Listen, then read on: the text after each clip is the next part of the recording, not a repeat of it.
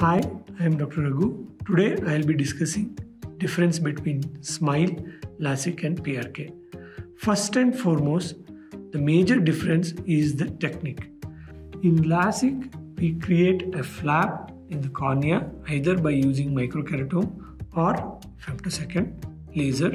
Once we create a flap, we lift the flap and use excimer laser to ablate the tissue or to smoothen the tissue or reshape in the cornea so that the power gets corrected in LASIK. Whereas in PRK, we don't really lift the flap. Instead of that, we remove the first layer of the cornea, which will heal in 3 days.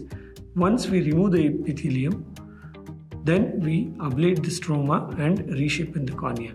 We use bandage contact lens in PRK so that the healing will happen in 3 to 4 days.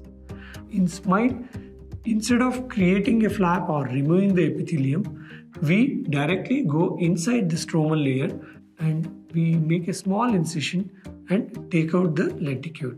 In SMILE only we use femtosecond laser. In LASIK we use excimer laser. In PRK we use excimer laser.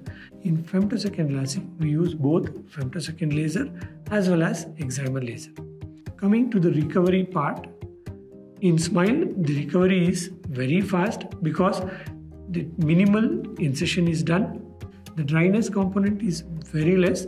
The biomechanical stability of the cornea is very good with SMILE compared to any other refractive procedure. In LASIK, blade LASIK and femto LASIK, the recovery is good or even fast. The recovery takes around 2 to 3 days, followed by which a patient can get back to his normal routine by a week's time.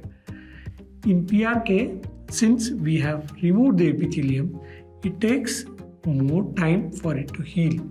But the advantage of PRK is PRK can be done even for thinner corneas. If you see the recovery, once we put a bandage lens post-procedure, we remove it only after the epithelium is healed, which will be confirmed only after seeing the patient.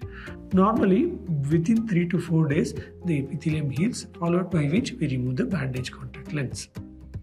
Coming to the advantage of each procedure. The advantage of each procedure is PRK can be done for even thin corneas. PRK can be combined with cross-linking in keratoconus patients. Whereas LASIK, blade LASIK can be done if the thickness is good. Femtosecond LASIK can be done for a borderline cases. The advantage of SMILE versus femto LASIK or any other procedure is you can remove wide range of refractive errors in SMILE.